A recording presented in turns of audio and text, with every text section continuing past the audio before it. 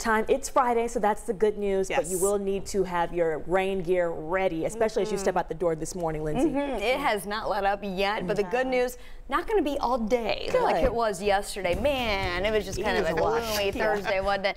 Things are still a little damp out there this morning, so I wanted to start with that. Then we'll talk about those improvements headed our way. First, we're starting to see this more widespread batch rain across the northeastern tier of the state push off to the east. But with that being said, still some very steady rainfall up the I-69 corridor from Anderson, now moving into Muncie. Hartford City getting in on some even heavier rain at this point as it starts to wrap up for places like Kokomo over to Tipton as this whole thing scoots off to the east. We've started to see new stray showers develop just south of this. We had them move through the Indy Metro, pretty light in nature, still enough to create some wet pavement out there through the Metro. Same deals we had down I-65 in between Franklin and Columbus, seeing some scattered rain still on radar. The bigger picture shows us we are still being influenced by this upper level low pressure system that's still to our north. And while a bulk of that moisture has since pushed off to the east, we are still on the tail edge of this. So before that cooler, drier air takes back over later today, we're still going to be dealing with pretty widespread cloud cover that will limit our temperature and our warming trend today as well. Currently 52 across the board. All of central Indiana still sitting in the 50s as we speak. So rain gear ready to get the day started, and then mainly cloudy as we go into the afternoon.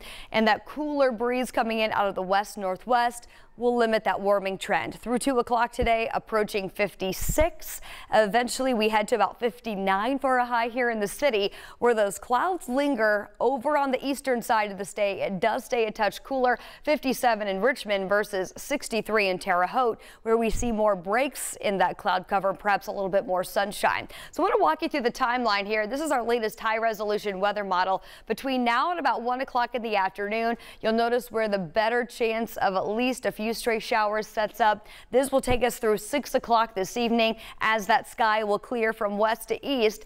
And as it does, the temperature starts to drop back to the 40s. So if you're headed downtown tonight, we've got the Cavaliers in town taking on the Pacers for a 7 p.m.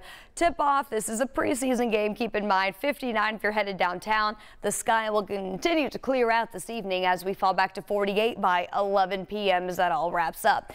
Getting you into the day tomorrow, a warm front will lift back through, so we are looking at a very decent warming trend on Saturday. Depends where you are, though. If you do see some rain along that boundary, that looks to be most likely across the northeastern tier of the state. This is 9 o'clock in the morning, taking us through 1 o'clock in the afternoon.